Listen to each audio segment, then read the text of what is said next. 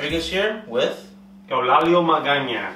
And this we didn't actually come up with a name for this podcast yet. We could install it. We could put it in the name later, like insert name here, like you say. Welcome everybody to the best podcast the world's ever known. Times 3. I don't know. I don't have a good name for it yet. We'll come back in editing. That's what editing is for. That's what editing is for. That's a good idea. Yeah. For now, I'm gonna go with Welcome to All Things Film, like I originally thought of. Where we're gonna be talking about anything motion pictures, movies, TV shows, web series, music videos. Maybe a little talk about video games if we feel up to it, something like that. Anything that you might want us to talk about too, leave it in the comments, and we'll get to it next episode. But for today, we have a few choice topics just to get started off, and some things that we've seen recently. You just told me you saw a movie. Which one was it? Yes, I saw the new Ouija board movie. Nice. It's pretty interesting. I didn't know what, I usually try to avoid these movies nowadays because all the horror movies are made like for the kids, for the teenagers. Are really bad horror movies. But I saw, a good rating. So I'm like, why not? Matinee, go see it. And it actually was pretty good. Actually had me like on the edge of my seat, like with my shirt over my face, like scared like a little kid. So like it was. I'm surprised though that it's PG-13 because there was some like violence in it, but there wasn't any cussing. It was set in the 50s, and it didn't feel like a product placement movie.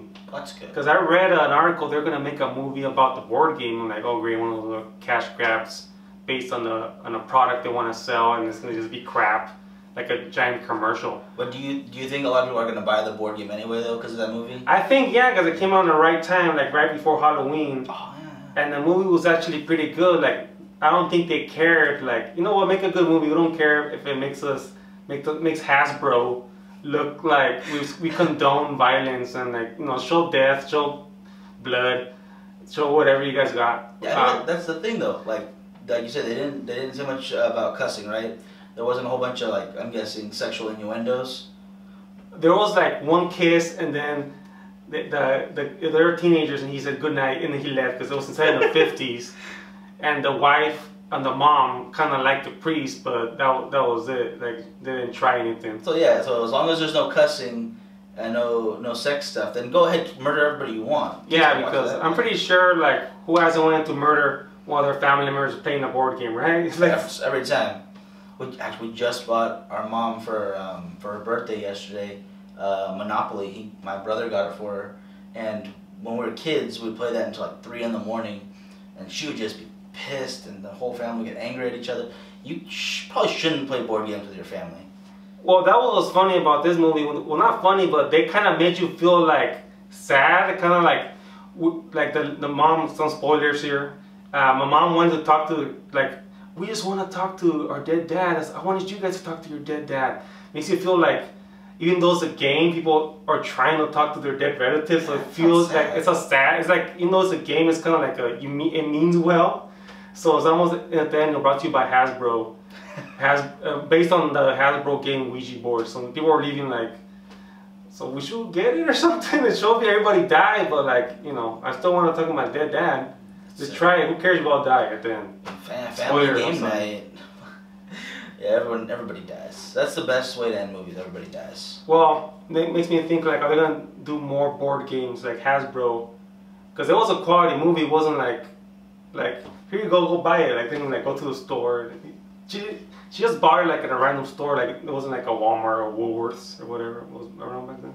I think Woolworths. Yeah, that'd be the store. But I would watch an Operation game horror movie, but it'll be like Saw. Wait. Like a Saw game? Look up Saw movie? Film Riot. They have one called Operation where they do a game video. It's based on the game Operation. And they don't show you this guy's oh, you gotta make sure you save his life or I'm gonna kill you. Save my buddy. And then you look down and they're playing on the board. So if you get a chance, I'll put it in the description, that video, but you gotta check it out too. Well, I kinda already saw it since you explained the whole thing to me. Oh no, you're gonna like it. So okay, it's pretty funny. Even though I already know the ending? And it's really short. Okay. Literally, you're gonna get 3 minutes out of fun out of it, and that's about it. But it's still really good. It's hilarious. So I like the movie, like I said, but the ending was like too many twists and turns. Eventually, you're like, I get it, where it's gonna go. But go see it anyways, guys, and then go buy the actual game and for Halloween and scare yourselves. Oh man, yeah, that's a good idea. You should buy the game. I'm gonna buy it because I want it. You're not even our sponsor, and we're telling to buy the games. I don't care. I just want that game. I want that board. You see the tables for it too. They have like a coffee table with the Ouija board on top. Already on it? Yeah, I think that one's cool, but I'm not buying that anytime soon. For more other horror stuff lately, The Walking Dead started up again yesterday. Oh yeah. I haven't seen it yet.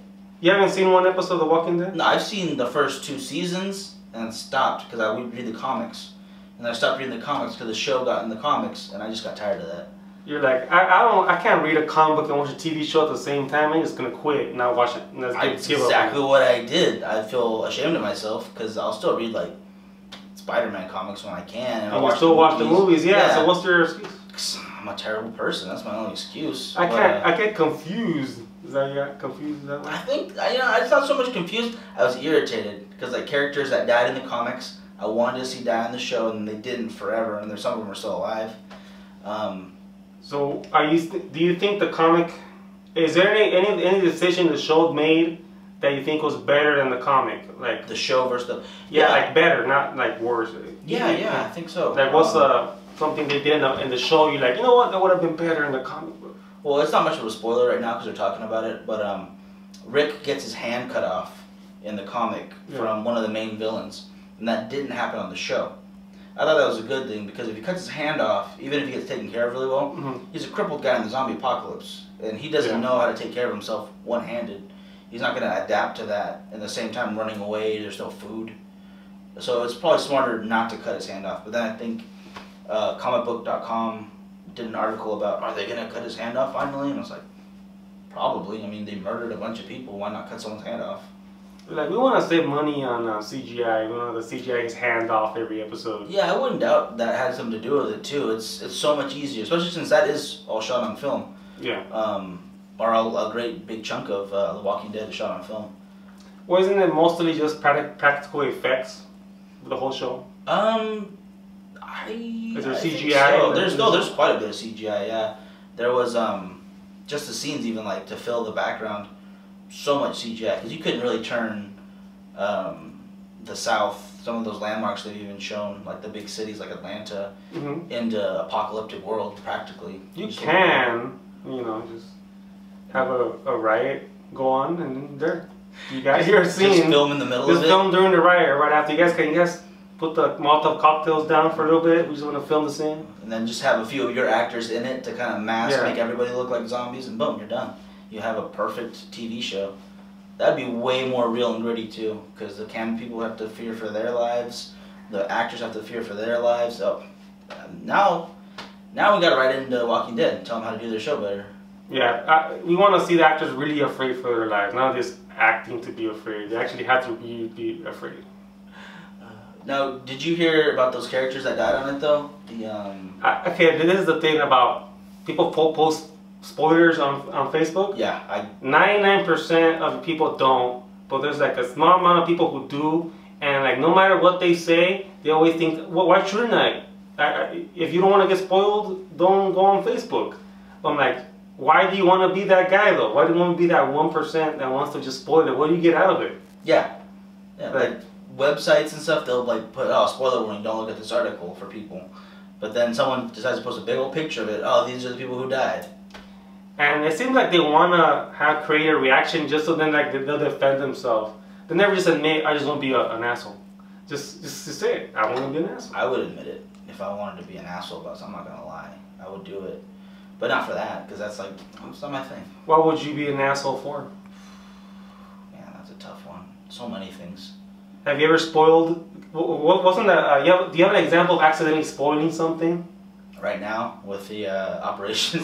Operation skit, yeah. And me with well, I have an example of like accidentally spoiling something. Well, back in small towns, they have theaters. Back in the day, like one screen theater, they just saw the same movie like for the weekend, back to back in the same theater. And what we would do we would watch it, then stay and watch it again because they wouldn't kick us out or nothing.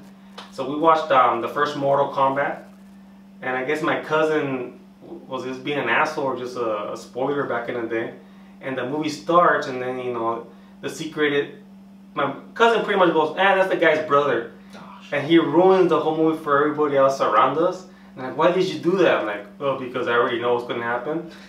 But why do they have to know? Like, I don't know. Like, he was just a kid, but he spoiled it. But I like the people when we go see a movie, they'll like, not yell out spoilers, but predictions. Like, I bet you that guy is like the secret agent.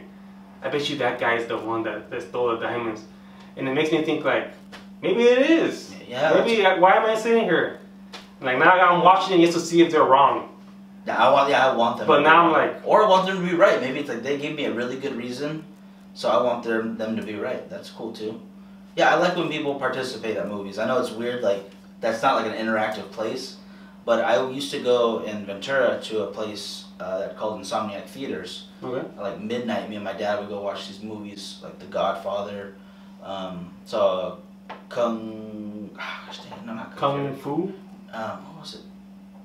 Dang it! Enter the Dragon. Yeah. From Bruce Lee. Great, love that movie. I saw The Warriors for the first time on the big screen there. These old great movies that if you weren't born at that time, you don't get to see them on the big screen. So people would go there, and it'd be flooded at midnight, later, like 2 a.m. even, and people were like really into the movies, be saying the lines with it, because everyone's seen it already. Yeah.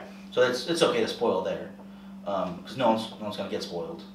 But they were interactive. They were getting into it. People would be cheering real loud. I like that. I like seeing people having fun with the art that they're watching at that time. Well, I saw that for the Rocky Horror Picture Show. They showed it in the theater, and I didn't know what it was. I just went, and people were throwing popcorn and cards, and I guess people already knew what times to do that, and I didn't know anything. I just paid $10 and just sat around. I was like, what is this? What's going on? You gotta go again at the Fox Theater here in town. That's where I saw it. Yeah, that's the first time I saw it there too, live like that. But did you know they remade it? The Rocky Horror Picture Show? The Fox one? No, the Rocky Horror Picture Show, they remade it on Fox. Fox. On Fox, on yeah. TV. Sorry, yeah. So Not at the Fox. I don't know if you saw parts of it, but I don't remember enough from seeing it at the theater because all I could remember is just people throwing stuff. I'm trying to figure out like when's the next time to do something. I didn't bring anything with me, so I was the only person just sitting there. So I couldn't even focus on the movie because everyone's doing so much stuff. Oh man, I don't remember anything from the movie. They have like cues like when to say what to the people trying to act out the movie, when to throw stuff. I have a good time going to those. We just went to one at the smaller theater, the Empty Space. They do it year round, like once in a while. They'll have 2 performances every few months, and then the big one is Halloween because it's perfect time for that. So, do you think there's a movie now that could maybe be interactive, that people could make it interactive, like one of the movies? Actually, I don't know the movie personally, but in London, there's a movie house that sells $100 tickets to their movies, and the entire thing's interactive.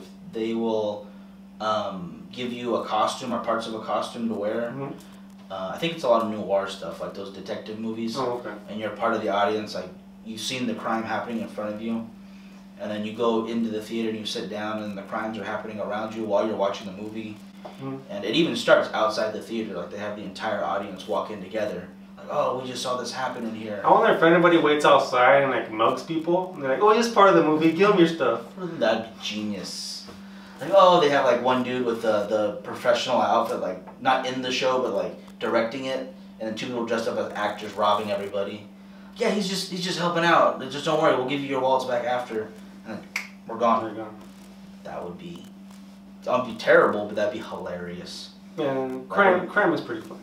That crime would be hilarious. Like, you remember the Pokemon Go when that first started out?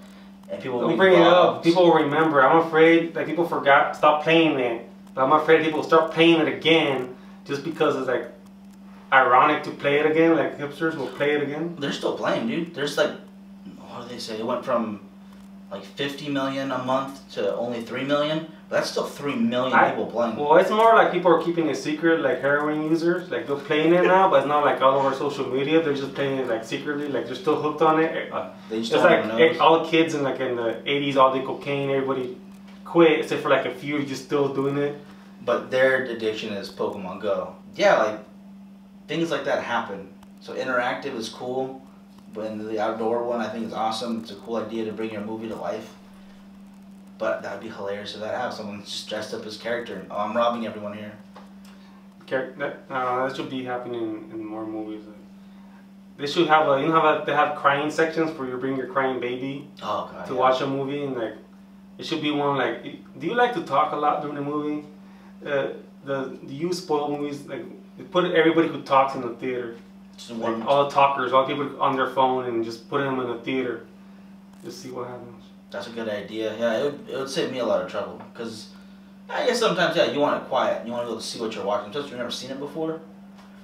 And then I was sitting next to this drunk dude watching The Strangers when that came out, and oh my god, he would not stop talking to me. He was talking to everybody. He would like lean over the seats and talk to people in front of us. He was like looking back, talking to some of his buddies who couldn't. Yeah, I miss going to the movies with my dad too. That wasn't your dad? Oh, I'm sorry. No.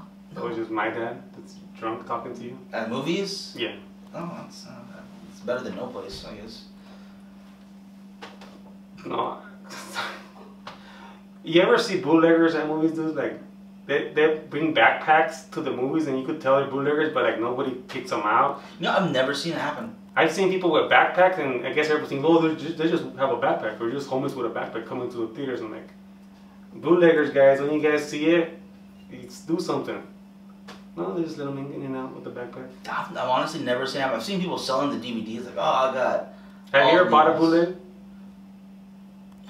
Yeah, I think I did. I don't remember what movie it was for. Like, I wanted to get my little brothers to see it real quick, and he was in the parking lot, and I was done buying my groceries. It's right there. I know it was terrible. It was horrible quality. Alright, this is entertainment, so no FBI agents coming looking for this guy. They could try, but they're not gonna get any money out of me. No, you don't get any money. Yeah, I mean, what are you gonna do? Oh, I'll take the 38 cents out of your account every month that's left over from all your bills. I know if you go to, I'm a comedian, guys. I put on shows in places, and these guys will go around to different businesses with their like CD bootleg case, and just going around like they're salesmen. Hey guys, and just going to business. Who wants to buy bootlegs? They just go and the owner will buy them. Oh, you know.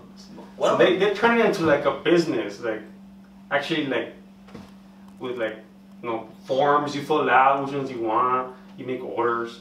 I'm like, it's getting like, I don't know, I was like, I wonder if all the bootleggers like former Blockbuster executives that just went into bootlegging. They died out there, so they decided to go on the streets. They took it, no overhead, minimal risk if you don't get caught.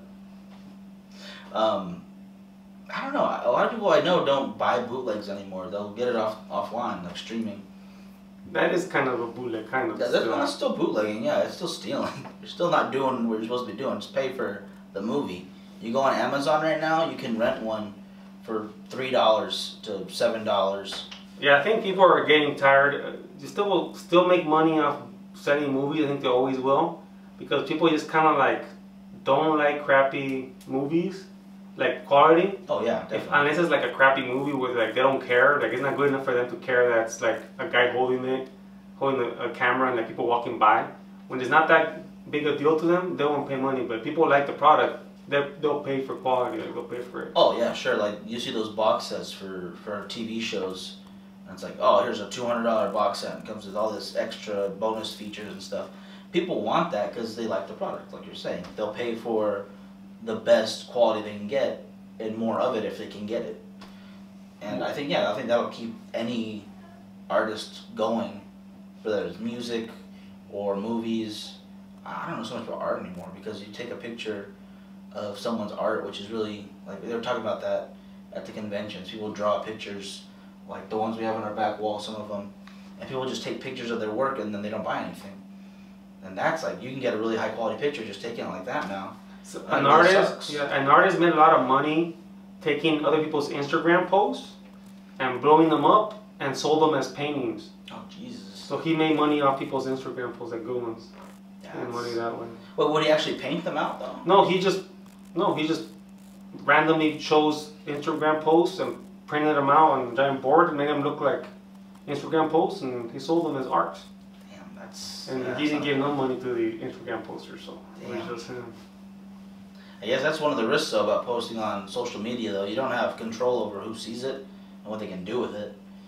There's some websites for artists or photographers where if anyone downloads or takes a picture of it, it will have your logo spread out all over it. Kind of a copyright thing. But there's ways to get around that even. Yeah, because I had some headshots that somebody took of me, the pictures of me, and I wanted the pictures, but he said, no, you gotta pay me so I can remove the watermark. I'm like, it's me. You took the picture of me. Why can't I have the picture of me? Because I'm the photographer. He took the picture. It's me. Why can't I just have it? So I did my Photoshop and I got rid of it. So terrible. But it was me. So I'm stealing from myself. You're stealing from everybody. You steal from yourself. You're just playing yourself. Boom. It happened. Is that DJ Khaled or something? Who the fuck is that guy? I have no idea. I see his picture like in memes and stuff. Yeah. I've never heard any of his. But music. You just said his catchphrase. Because I've seen that picture a million times. That one picture of him like standing over a bar and looking at someone all serious. Oh, you just played yourself. I don't know what his voice sounds like at all. You have no. He's just a meme star. So that's it. That's how people are now. They could be a star from a meme. Yeah. Well, look at the what's her name? The overly obsessive girlfriend. I have no idea who she is other than that. It's just a picture someone found online one day. Yeah, I've seen a guy like that, like a real dorky redheaded guy, that meme guy, like a school picture, and he made it into he has like a YouTube channel now from a meme. Yeah, I mean, he took opportunity, and he saw it, and he ran with it. That's good. That's smart for him. I've seen people try to make themselves meme stars, like, hey guys, make me a meme, and they don't go. It does not work. They're trying to be famous as memes. You can't make yourself a meme. That's just terrible. A meme, like love, just happens. You know, you don't plan it. You just one day walking, picking your nose, boom, meme all over the world. That's true. There's no other way to look at it. It's just what happens. All good? All right. Looks like our first episode's gonna wrap up this time. I didn't get to everything we wanted to talk about this time, but you know what? If you're feeling like this is dragging on a bit, or if it's a little too long, if you want to hit us more points, give us some pointers. This is the first one, and maybe throw in the comments your ideas for a title. Right now it's just going to be a working title, and it's not even working very well, obviously, or we wouldn't be asking for more help. Yeah, send us money. Send us money is going to be the name of this podcast instead. Send us money podcast. And every time you do, I'm going to keep it. That's how. We'll wear nicer clothes. I'll get a haircut. I got a haircut, but it's not very good. So, it's just shorter. Yeah, your head is still lopsided. So that's the look. That's the look I was going for when I was born. This lopsided head. What do you call it? Yeah, but if you want any suggestions to give us, please do. Any questions you have, feel free to hit us up on Facebook at www.facebook.com/WaspMessVideos. This will be on YouTube, our Facebook page, on iTunes very soon. And anything else? We want to wrap it up? Yeah, if you guys want to hear my comedy, I'm funnier at JoseWasTaken.com or on Twitter at ComedyOutsideOn.com, and I'll be sharing videos from here and the podcast too. Perfect. All right, that wraps it up. Yeah, go check out that video we talked about. Go watch Ouija, and then not next week. Next week Doctor Strange comes out, so we'll be sure to review that. Not next episode, but the episode after that. Yep. All right, have a good one, guys. Thanks.